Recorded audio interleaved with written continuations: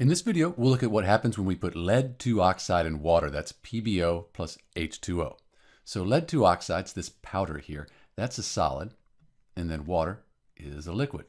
So we're going to take this powder, this solid, put it in water, see what happens, see if it dissolves.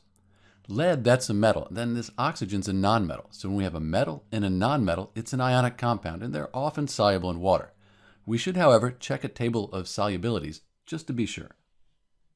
So we go down the table here. These are the positive ions. We're looking for lead-2, so that'll be a 2+ charge. So we find lead. Here's lead, Tb2+.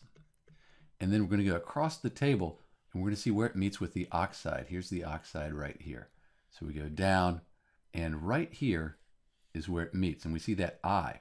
And that I means that it's insoluble in water. So lead-2 oxide is insoluble in water. It won't dissolve in water to any appreciable degree. So let's go back to our equation and look at that.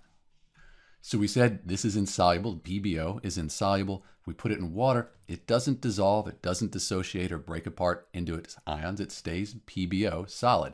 It just sinks to the bottom of the beaker or the test tube. So nothing really happens. You end up with wet lead-2 oxide. This is Dr. B, and thanks for watching.